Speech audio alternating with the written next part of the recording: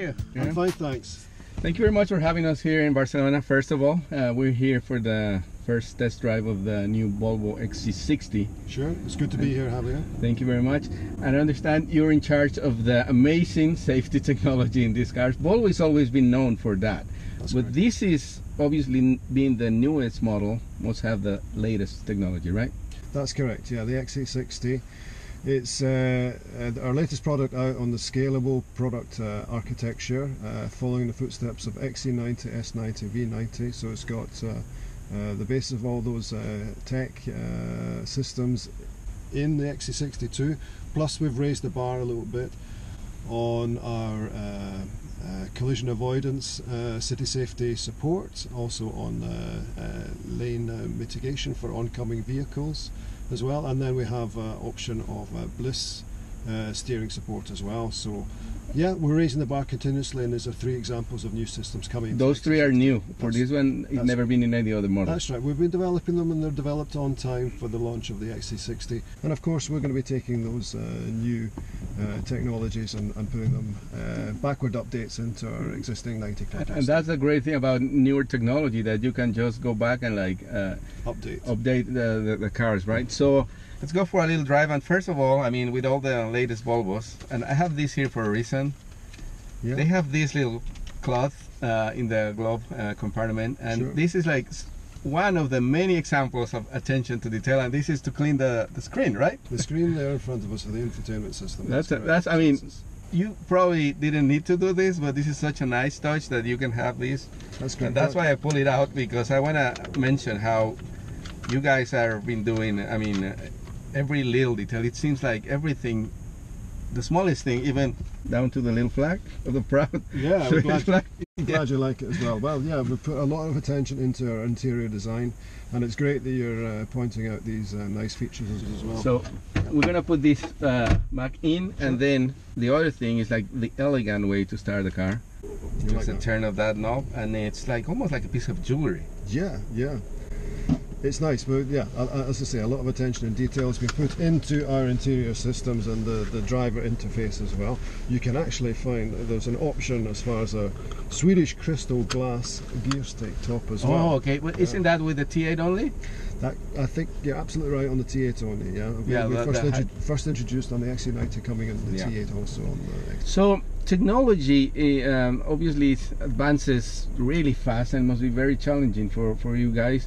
But also, I think Volvo is one of the best examples of integrating technology in a very elegant way, because some of the manufacturers put things kind of in a way, they put like screens in top of the grille, but you guys have been like done a great job, I think, putting together the technology and the design. Yeah, it's very important for us. I think we are very much a human-centric company. We've got a lot of attention to detail as far as interaction with the driver and our systems. My background from safety, you know, we are very interested in the design and the infotainment software development guys. They're doing things the way which is good ergonomic interface with the driver as well. So we're gonna go for a little drive around here at the airport in Barcelona, and we will try some of the systems, obviously not all of them, because for example the pilot assist has to be at a certain speed, right?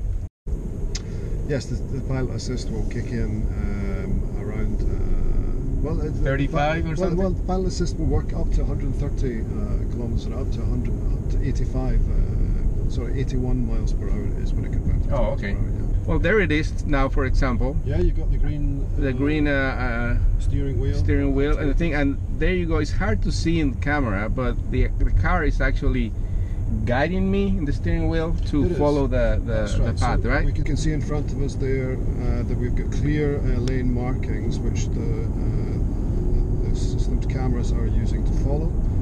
And then we can set with the pilot assist function the speed that we want the car to be driving at as well, because the system will work without a vehicle in front of us as well. Part of the system is we can set the time gap to any vehicle that could be in front of us to give us a safety margin, so the vehicle will then brake too. But without a vehicle in front of us, we can use the speed to set that time. Now you can see that the grey steering wheel has been switched off down to a grey one. So that's because I turn on the turn signal? Exactly, to steer into another lane. Exactly. Yeah, that's right. And you're doing it again, so it's been going from green to grey as well. So once you then find yourself in the new lane, then you see the green steering came back on, yeah. Automatically, yeah.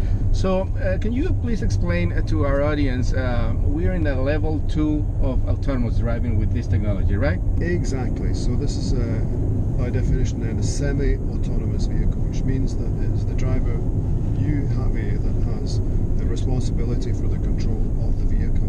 Now what we're saying here, because it's level 2, because it's semi-autonomous drive, because the driver has responsibility, then you have to be driver in the loop, actively engaged in our driving. That means hands on wheel and with your eyes on the road and with your mind on the driving, because at the end it's semi-autonomous mode. Here's an example. I'm sorry for the interruption. Sure. But that was a perfect example of the BLIS assist, right? I mean, the car detected this car came up pretty fast on the blind side. Yeah. And like it helped me. Yeah, we were talking. Now we're driving and talking at the time, and there's a lot going on for you, Javi. And as you described, the car came up on the blind side. On the wing mirror, there was a red light flashing. BLIS functionality. And it caught my attention. Actually, it did. It did. So you knew he was coming. We were still in lane, so there was no issue. But the system told you that car was coming. I'm sorry again, I interrupted you in the description of level 2 of autonomous driving. I'm in charge of it, and I understand that, I mean, it already has a lot of systems that can probably, if you're on a highway for 3 hours, it can go pretty much on its own. Well, for 3 hours, the system is developed then for use as it is today then on the highways, where we have clearly marked lines, and in particular it would be useful for like traffic jam scenarios, for example California, where you have lots of traffic jams during rush hour, or alternatively straight highways. I can imagine driving through the Midwest, through Kansas, long straight roads, where the roads are very, very straight, little curvature. That's where the system would be, is developed for, and will work very, very well. And you are in the process of the development and all that, you are bypassing level 3, or that's? Well, we have a strategy then. Today we have our systems, as we talked about, at level 2. Our strategy then, along for our journey to develop systems for fully autonomous drive vehicles, to go straight to level 4, and that's at level 4 by definition. The car manufacturer has responsibility for control of the car.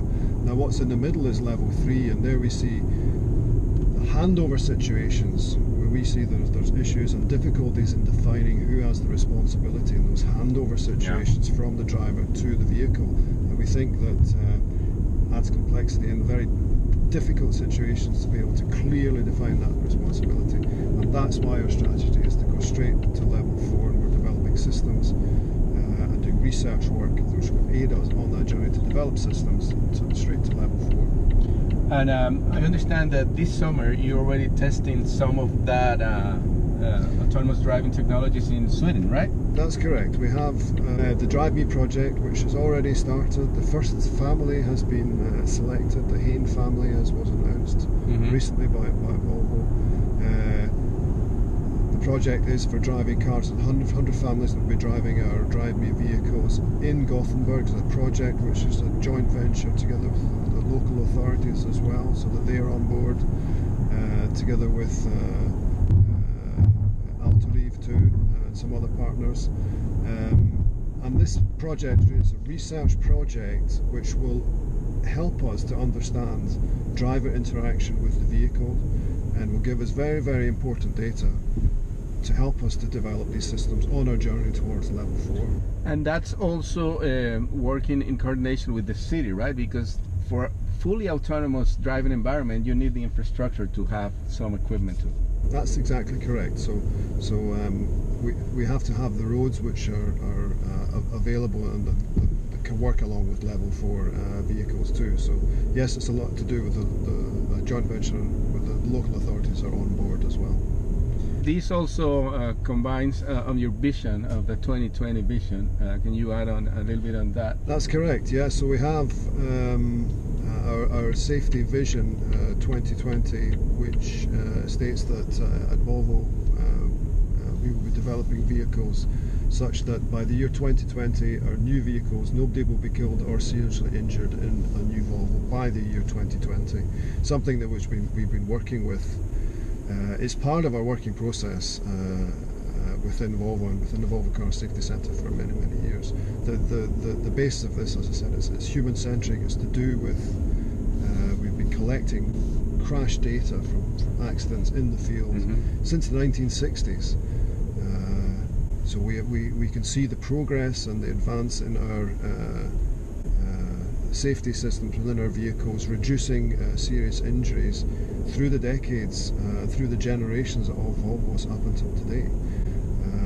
Now our new products on this scalable product architecture, the first vehicle out was XC90 and then S90, V90. These are relatively new products which haven't been in the field that long, which means that we don't have a lot of data, which is statistically significant to see, okay, well, how are we actually doing? But what we do know, of course, we are robustly verifying these vehicles in our own crash labs.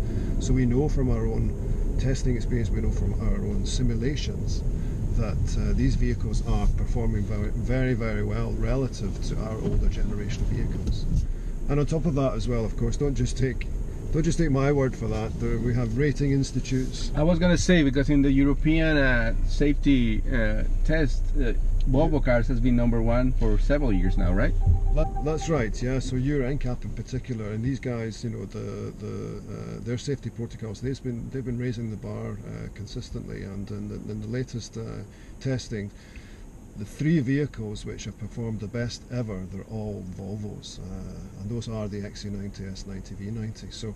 So not only do we know from our own internal testing that our latest products are better than our older ones, of course, we have that confirmation from external institutes as well that, you know, these cars are best ever. So we're really doing what we can to be following our path towards that Zero Vision 2020. Amazing work and an amazing final product, and I'm sure this car is already the most popular for sales, in terms of sales for Volvo. So that's correct. I mean, with all this beautiful design, beautiful combination of the powertrain, which by the way is the same one as the XC90, which is also really great in terms of performance. Exactly. And this technology, I'm sure you're gonna keep getting a lot of good news. So thank you very much for your time. Thanks, Javier. Very interesting conversation while driving. Great. And again, we didn't have the chance to test every single system, but there's like a lot of technology that people are going to be really impressed with. Yeah, I'm sure they will. Great. Thank you very much. Nice to talk to you. Thank you.